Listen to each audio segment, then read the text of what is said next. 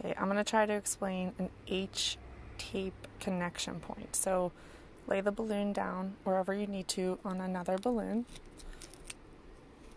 Put one piece of tape to hold it down. And you can see I kind of did it on this one already, but I'm going to show you here. And then another piece of tape across this way, and on the other side, another piece of tape. Hence your H connection. It looks like an H, right? Gives a good strong connection point. I like to take it a step further, add another piece of tape this way,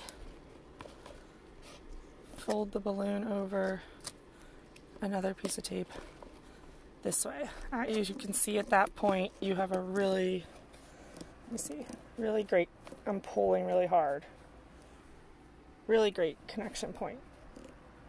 And then you can use these to tie in an H into any cluster of balloons.